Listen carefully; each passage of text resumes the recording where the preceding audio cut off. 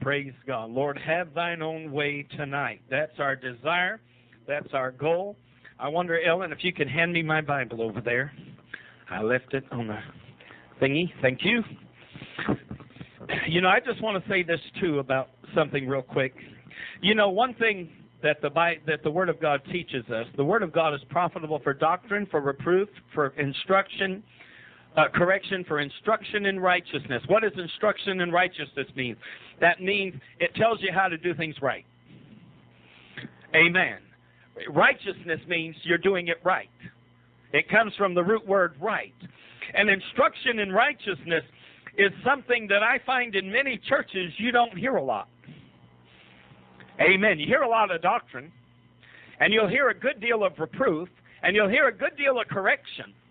But instruction in how to do things right, a lot of preachers don't know how to do that. And what winds up happening is their churches grow up. You know, a church is like a human being. As it gets older and as the people evolve, you know, it grows up, or it's supposed to anyway. And as the church gets older and gets established, it doesn't know how to do things right. And then problems come in, and they choke out the church. And that's when you have church splits, and you have all kinds of negative things that happen because God's people don't know how to do things right. And when I talk about things like, if you have aught against your brother, go to them. See, that's instruction in righteousness. That's telling you how you're supposed to do things right.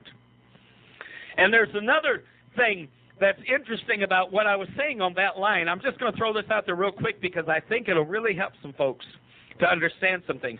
There are people in this room right now that I know for a flat-out fact grew up in religious circumstances, I'll put it that way, and they had people within the organization that they were part of do something to them that was nasty, evil, sinful, hurtful. And when they went to the hotshots and the higher-ups in the organization or even their own parents to talk about it, the attitude was, hush, hush, don't say anything. That's not right. That's not the way to handle it. And do you know there's a lot of pain in these people's lives today, years later, because they were told, oh, Ellen, just hush, hush it. Don't say anything about it. Just, you know, oh, that'll cause a horrible ruckus in the organization. And we don't want to do that, so just let it ride. You know, God will take care of it. That's not the right way to do things. If we're going to be an apostolic church, we're not just going to be apostolic because we follow the apostles' doctrine and we follow the example of the early church. We're going to be apostolic because we follow completely the instruction in righteousness that the Word of God offers us, and we handle things right. Am I telling the truth? And we do things the right way in our church. I'm not going to let a child get molested in my church and then have the parents turn around and say, oh, hush, hush, we don't want to cause a problem. That's not going to happen in this church. Do you hear what I'm telling you? Because I want to tell you, according to the Scripture, that child or that individual had the right to go to that person and confront them concerning the crime that had been committed against them. Am I telling the truth? You say, oh, but he was an elder in the church. Well, there's instruction in righteousness concerning that also. The Bible said, receive not an accusation against an elder except in the presence of 2 or 3 witnesses. So if you have an elder in the church or a pastor in the church or a deacon in the church who does you dirty and does you wrong, then yes, there is special instruction concerning that. You don't go to them one-on-one. You go to them because of their position. You go to them with at least 2 or 3 people beside you to stand witness to what you have to say and to their reaction. Do you hear me now? You go to don't you dare go up against the pastor and think you're going to stand face to face against the pastor or against an elder in the church, and God's not going to hold you responsible if you don't do things right. But if you do it right, then it can be dealt with properly. Because that person, from what I understand in the situation that I'm talking about, that person's still part of the same organization, and God only knows how many young people that person has done dirty. Do you see what I'm saying? And that all because the people involved didn't want to do it right, according to biblical mandate. If they'd have done it right, that person would have been dealt with, and hopefully that, you know, it's funny how they'll put people out of their fellowship for every little thing that comes down the pike, and yet here you got somebody molesting children, and they don't say nothing. Isn't that hideous? You know, I mean, but see, this is the kind of foolishness, folks, that goes on. And I'm going to tell you, as you learn Brother Morrow, you're going to find out Brother Morrow, every situation that arises, I'm going to say to you, here's what the Scripture says. Here's the right way to deal with it. Am I telling the truth tonight? Amen. That's how this pastor approaches things. You know, I was a little bit disturbed by a conversation this afternoon. Not a lot disturbed, but a little. I don't let things disturb me a lot. But I'll tell you why. This book is our only foundation. Do you hear me today? You do not contradict this book and say, oh, well, the Spirit led me in that direction, and we did something different than what the Word says. No, because the Spirit will never lead you contrary to the Word. Amen. The Bible said, try the spirits to see whether they be of God or not concerning prophecy. How are you going to try the Spirit? You test it against the Word. And I get nervous when people talk about doing things another way and doing, and it not being tested against the Word, but rather, well, it's acceptable because we just feel in the spirit of things it's okay. No, it don't work that way. The Word of God must always be our final authority. And we do not, because of the affirming message that we preach, we are not in a position where, well, we're living examples of what I'm talking about. Oh, no, we're not, because we have not gone up and said, well, the Bible says one thing, but we're believing something different. That's not at all what we're doing. We're not coming along and saying, well, but the Spirit's shown us something different than what the Word says. No, that may be how he believes. That's not how this preacher believes. I believe the Spirit has shown me what the Word really says. And I'm just taking God at His Word. Come on now. And if grace is grace, then bless God, I'm going to live grace. And if grace isn't grace, then I'm going to leave the church and have nothing to do with it. But I'll tell you, I'm going to take God at His Word, so I don't feel like being an affirming ministry that we're anything like somebody who's gone off in a direction that is contrary to the Word. Do you? I don't believe that. I don't believe we've gone off in some goofy direction. I believe we've taken the Word of God. We have carefully examined it. We've looked at passages that cause grief for people and cause misunderstanding in people. We have studiously studied them and looked at them and carefully examined them, and we've come to understand them better. But the doctrine of grace stands alone. I don't care if the Bible condemned homosexuality flat out 100%. Because grace would still apply. Do you hear what I'm telling you today? Churches are full today of people who are divorced and on their second and third and fourth and fifth marriages, and yet they go to church, Ellen, and they feel comfortable, and they feel like God, His grace is sufficient for them. Well, if it's good for them, Mary, it's good for me. Amen. God's grace isn't good for one and not for the other. And I get tired. My Bible says when you're divorced and remarried that way, Jesus said, not Paul, not Silas, not Peter, not John. Jesus said you live in adultery so long as you live. Adultery? Well, wait a minute. The Bible said no adulterers are going to get into heaven. But see, they don't see themselves as adulterers, do they? No, because they somehow turn and twist Scripture until it makes them comfortable and until it says what they want it to say. Then they have the audacity to look my way and say, well, all you're doing is twisting Scripture and making her say what you want her to say. Oh, good grief. Talk about the pot calling the kettle fat. Amen. Tonight, I just want to share a few thoughts. I'm not going to take a lot of time. I just want to share a few thoughts with you relative to what we were talking about last week. I thought you might enjoy if I were able to finish this, because last week I couldn't really finish it. We ran out of time. And I try to keep things within roughly a 45-minute time frame. And last week we ran out of time. So I thought if I take about a half hour tonight, we can finish our thoughts on that. You know, we were talking, and there's a reason that I'm talking about this. You might say, well, Brother Morrow, I mean, I think it's all nice and sweet. I think your theory is good and blah, blah. But I don't really see any value in it, but there is value. Because there are people come to you every day and tell you, He made Adam and Eve, not Adam and Steve. Lie number one. Because it wouldn't have mattered if He'd have made Adam and Steve. It would have been the same thing. Would have been the same. The benefit would have been the same. He created Eve as a helper. He could have created Steve as a helper, and it would have worked just as well. When they fell, Steve would still have become what we would call a woman today, because of the fact that when they fell, their nature changed, and all of a sudden procreation became necessary. But prior to the fall, procreation was not an issue. And the Bible said man was created, what? A little lower than the angels. What does the Bible tell us Jesus said concerning the resurrection? He said that after the resurrection, he said they are neither married nor given in marriage, but they are as what? The angels. They do not have sexual organs. We are not sexual beings after the rapture. After we have been resurrected, we will not be sexual beings anymore, because sexuality is part of our fallen nature. Did you hear? Sexuality, period. The fact that we as human beings must copulate in order to reproduce is part of our fallen nature from the beginning. So therefore, the need and the desire that human beings have to couple and to find another person with whom to share their life and to build a life, it doesn't matter whether you choose a male, a female, or what. The reality is that in God's eyes, the Word of God tells us that once we're a child of God, there's neither bond nor free, there's neither male nor female. Is that what the Scripture said? That's what the Scripture says.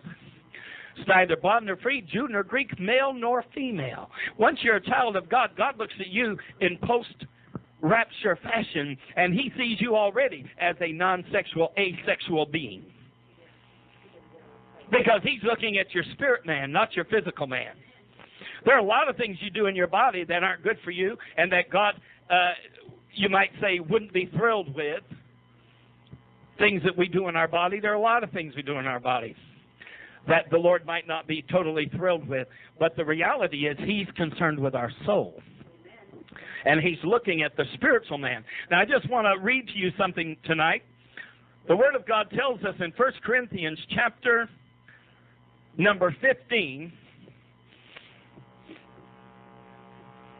beginning at verse 42, and this is more of a Bible study tonight than preaching a message, so I'm going to let you sit instead of standing for the reading. But this is what Paul writes to the Corinthian church, 1 Corinthians 15, beginning at verse 42.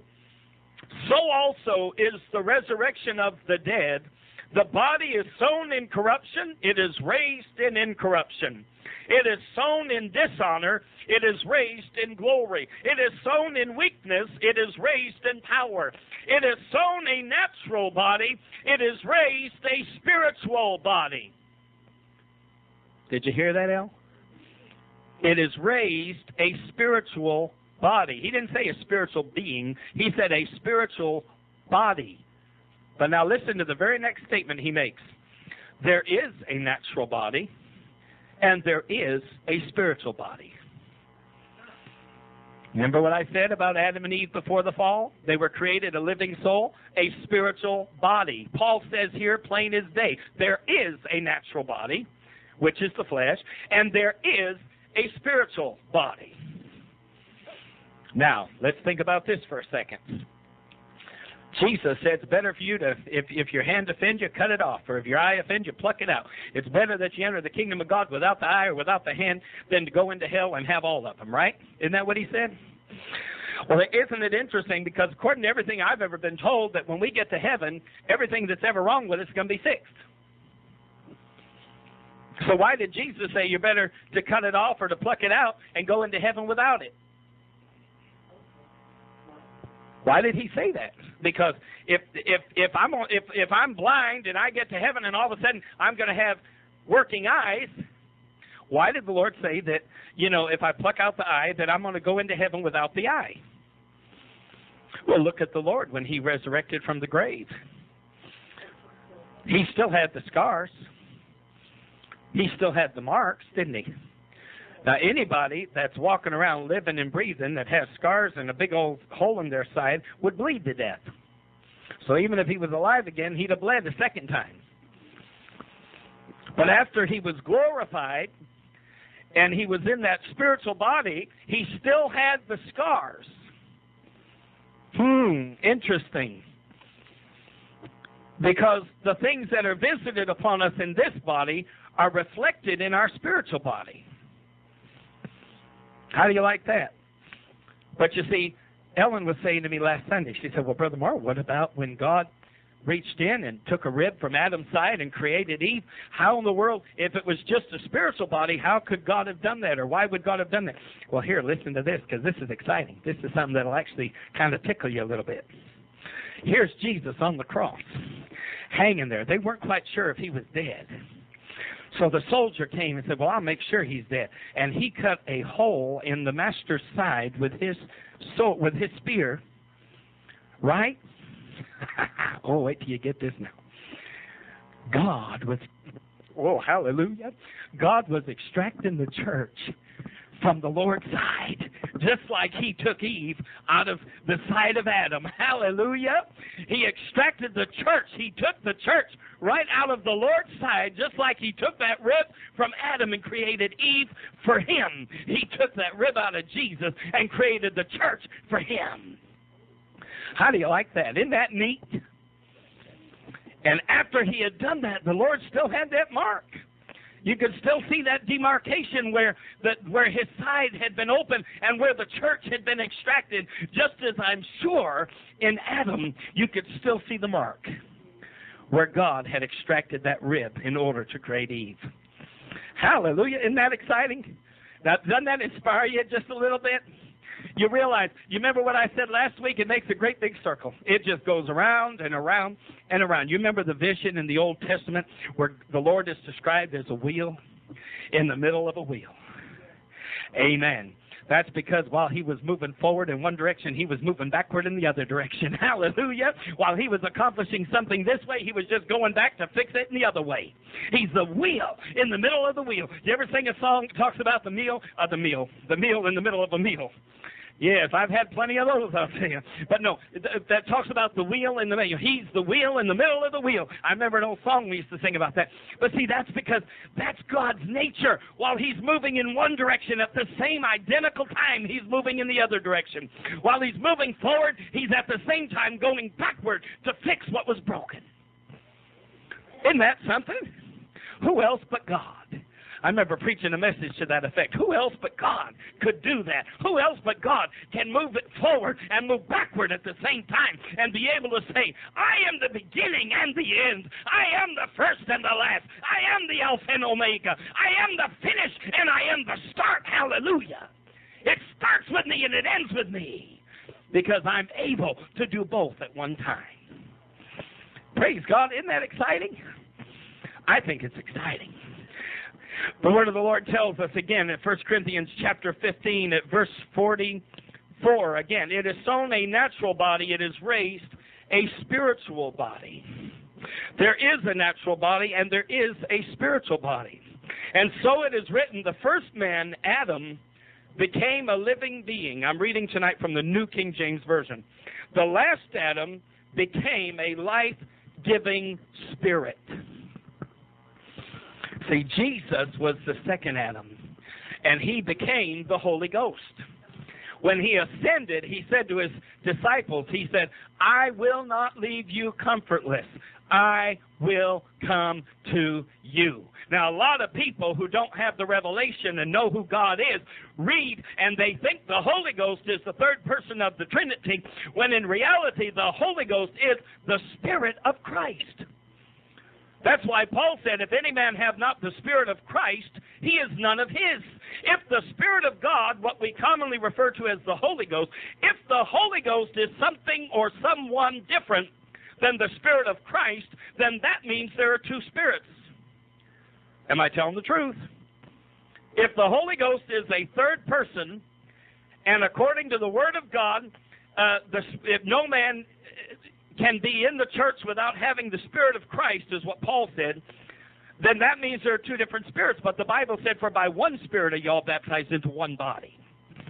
So therefore, we understand today that the Spirit of Christ and the Spirit of God and the Holy Ghost and the Holy Spirit and the Spirit of the Lord and whatever terms you might read in Scripture all apply to the same Spirit. Because the second Adam became a life-giving spirit.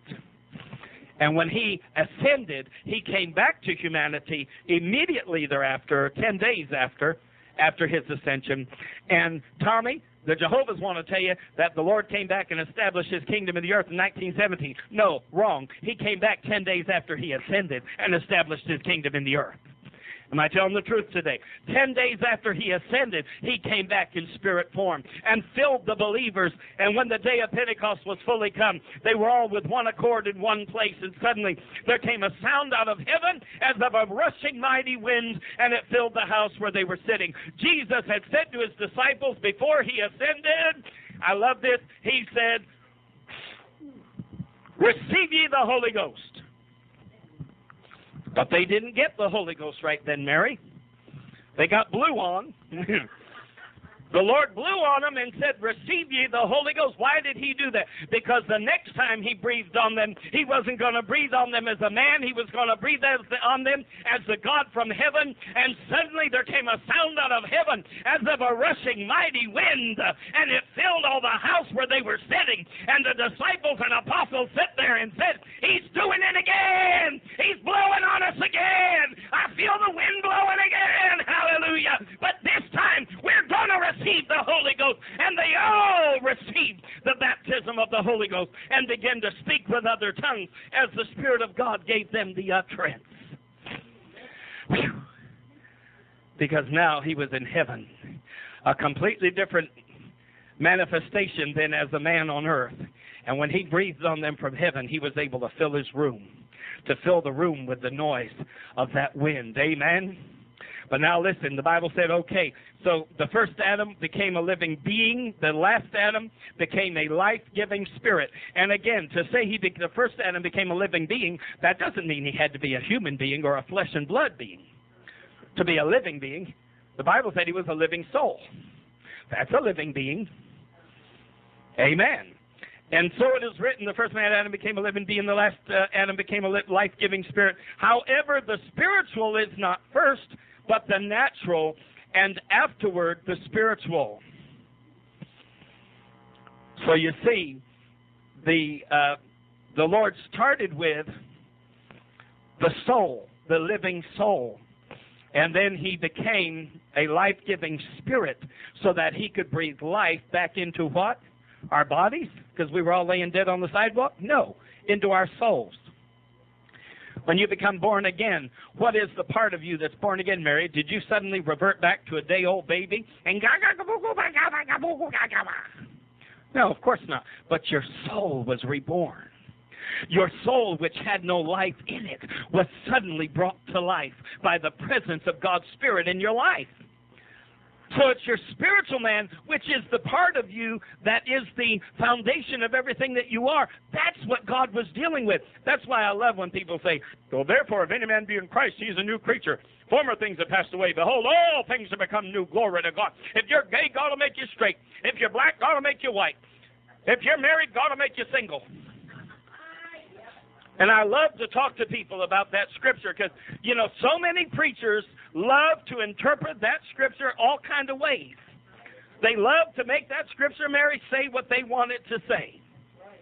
Why, God will just change everything in your life. Bless God. He'll just change everything. Really? My eye color's the same. Amen. The length of my hair didn't change. I didn't lose an ounce or a pound, believe me. If everything changes the way they say, then Ellen, why aren't these things different? Do you see how foolish that whole argument is? You see how dumb? But you know what? How many of us will watch a preacher on TV? He'll get up there and say, bless God, if you're a child of God, then everything changed. God changed everything. And if you were gay, he made you straight. And if he did this, he did that. And we'll sit there and feel condemned because we hear these preachers telling us that we're supposed to be different than we are. We're supposed to be something different than we are. But honey, you know what changed? Your soul changed. All of a sudden, that song I sung this morning, Jesus on the inside, working on the outside, all of a sudden the way you saw everything changed. All of a sudden the way you looked at the world changed. All of a sudden the way you wanted to respond to people changed. All of a sudden you felt love where there was hate. All of a sudden you felt satisfaction where there was disgruntlement. All of a sudden you felt compassion where you had before disgust. Because when you come to the Lord and you pray through and you get hold of this good old time Holy Ghost salvation, all of a sudden everything does change. But it's not everything external, it's everything internal. Amen. Am I telling the truth today? I know I am. Amen. And then he goes on to say, and was the man of, let me go up a verse here. 47, verse 47 in 1 Corinthians 15. The first man was of the earth, made of dust. The second man is the Lord from heaven. The Lord from heaven.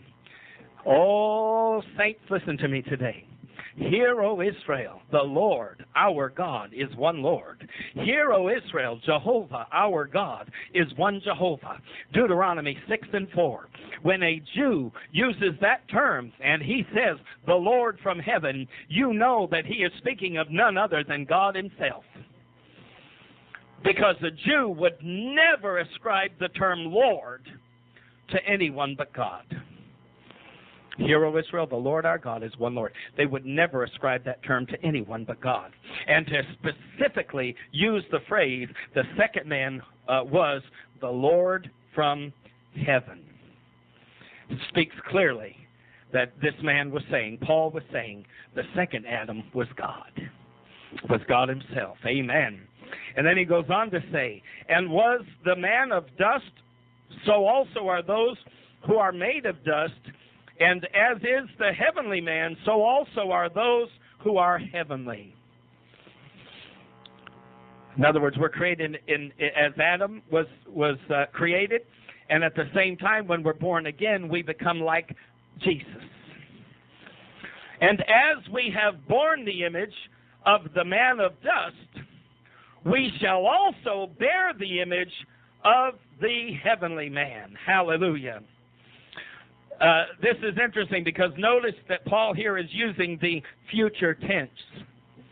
He said, and as we have borne the image, which is past tense, of the man of dust, which is Adam, he said, we shall also bear the image of the heavenly man, which is Jesus, which speaks in the future tense. He didn't say, as we've already borne the image of Adam, now we've borne the image. He didn't say that. He said, we shall bear.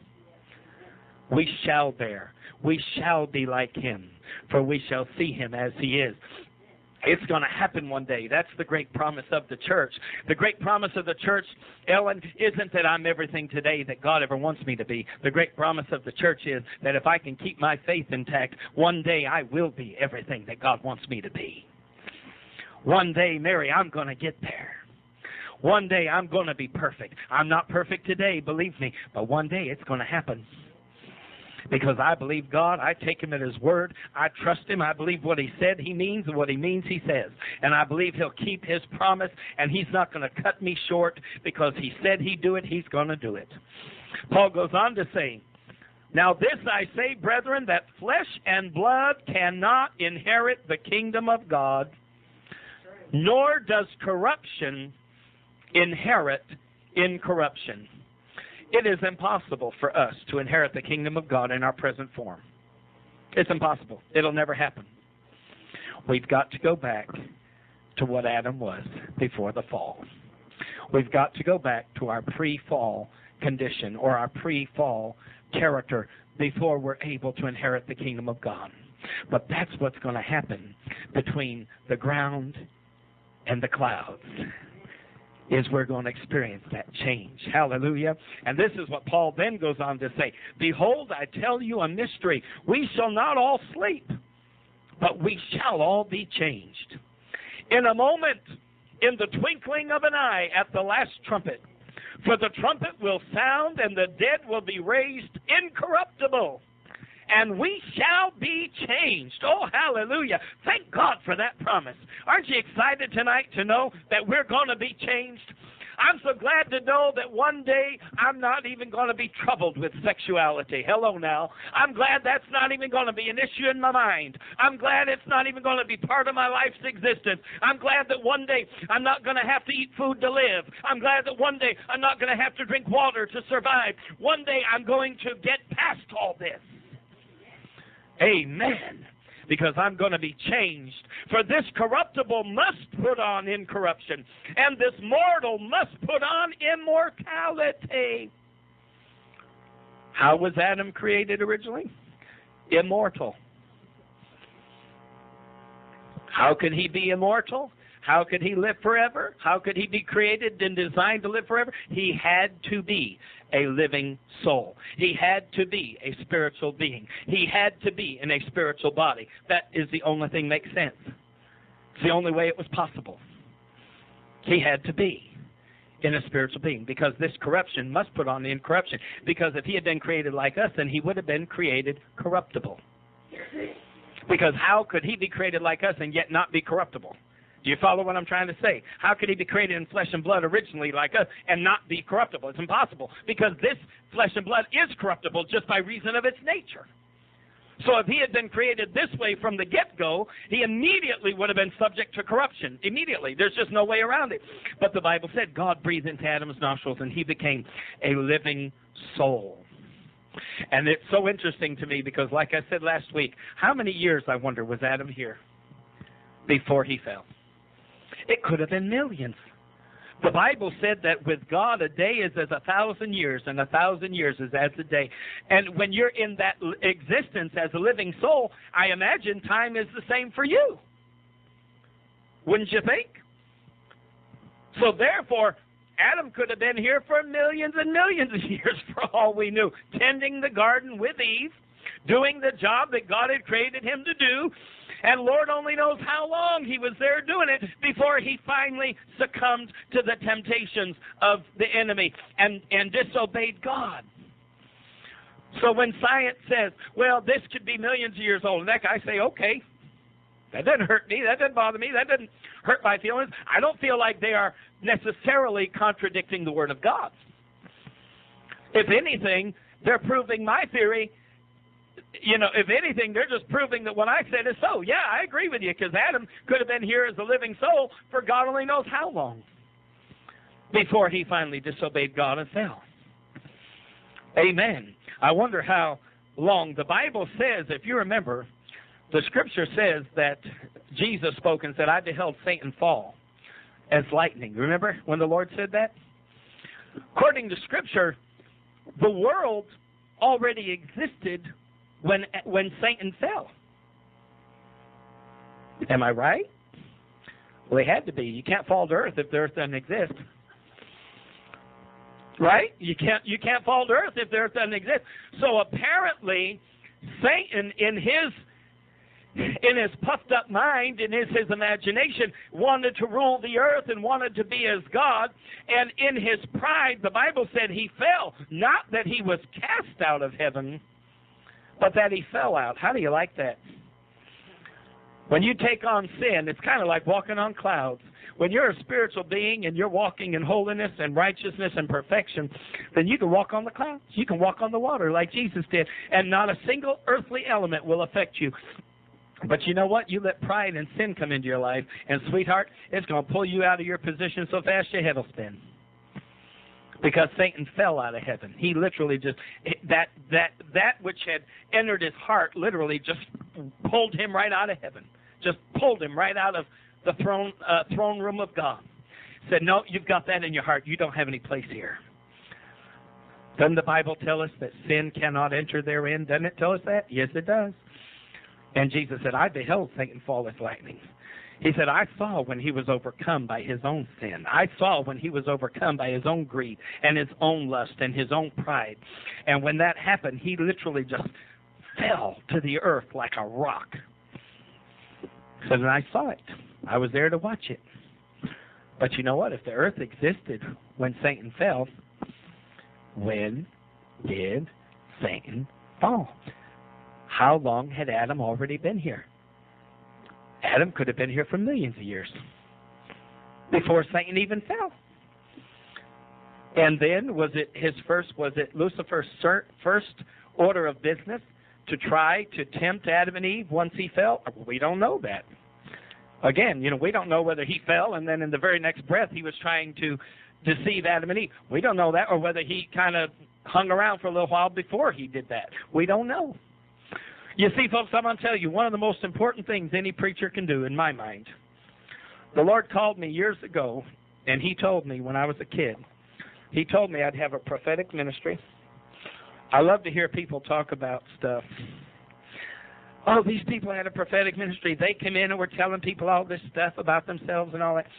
And I'm sitting there and I listen and I think, you don't even know what a prophetic ministry is.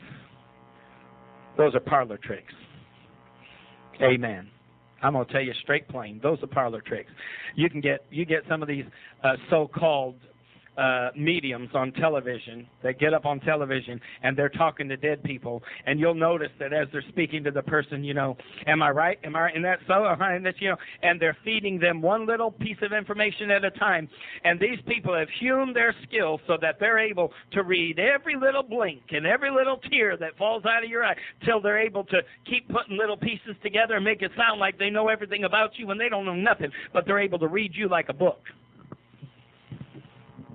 Listen, if John Edwards can do it on television, if Sylvia Brown from Montel Williams fame, if she can do it on television and sit there and do this with people, what makes you think there aren't people run around the church do the same thing?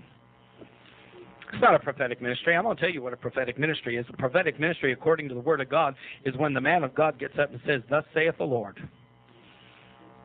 That's a prophetic ministry. Do you know Brother Morrow has a prophetic ministry when I'm sitting in the middle of Golden Corral? Amen. Say, what do you mean by that? I'll tell you what I mean by that. If it ain't the Word of God and if it isn't what God has to say, it's not going to come out of my mouth. But if it is, I'm going to say it. Amen. Because the Spirit of the Lord is upon me, for He hath anointed me to preach the gospel. The Spirit of the Lord has anointed me to defend truth and to speak truth. And God said to me as a young person, He used Jeremiah chapter 1 to speak to me, because I was a young person when I started ministry. I started a youth ministry at the age of 12. And I was a youth evangelist as Jiggle the Clown. Yes, Jiggle, and of course I grew into that name. And I'm going to read to you a little bit here, just as a point of reference tonight. But the Lord, I used to wrestle with God. I said, Lord, how in the world how can you call me to a prophetic ministry? Look who I am. I'm nobody. I used to have a terrible nervous condition when I was a kid. I said, Lord, how in the world? Nobody will want to listen to me. Nobody will want to hear what I have to say. And I opened my Bible, and the Lord said, look down. And I looked down, and immediately my eyes fell on Jeremiah chapter 1, verse 5. It's the first place my eye looked. And I began to read, and tears just started coming to my eyes because I couldn't believe that God, it was just like He sent me a telegram. Before I formed you in the womb, I knew you. Before you were born, I sanctified you, and I ordained you a prophet to the nations. Then said I, Lord God, behold, I cannot speak, for I am a youth. Now, how apropos is this portion of Scripture when you're just a 12-year-old kid?